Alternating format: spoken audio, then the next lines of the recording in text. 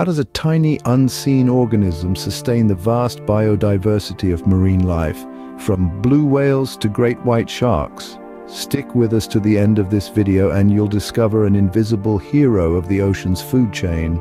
Recent satellite images have revealed a stunning spectacle off South Australia's Bonney coast. As summer arrives, cold, nutrient-rich water wells up from the ocean's depths, creating beautiful swirls of blue and green.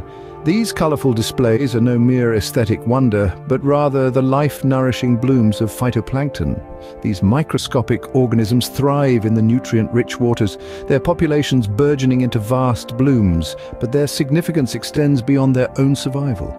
Phytoplankton serves as the primary food source for a wide range of marine life, and their blooms signify a feast for many.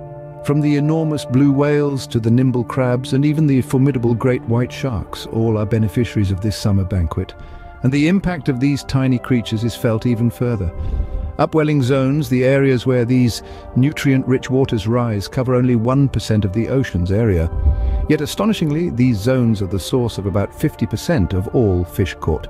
So, the next time you marvel at the majesty of a blue whale or the prowess of a great white shark, remember the humble phytoplankton, an unseen yet vital hero of the ocean's food chain.